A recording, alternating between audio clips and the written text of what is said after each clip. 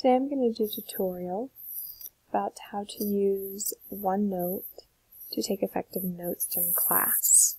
So here you go down to your OneNote icon, click it, open it up. Over here to the left you will see different notebooks. Now I have a couple already, but if you were to be adding a new one, you'd click here at Add Notebook. I'm going to go ahead and show you my Fall 2016 as an example. Click on that and you'll see up here each class that I have has a different tab and they're all color coded.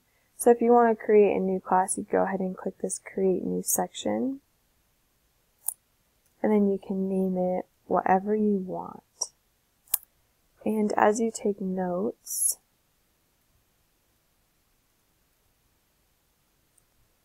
you can type in, say whatever you want, and then what I do is each day I add a new page, and I continue adding a new page for each day. That way it keeps it more organized.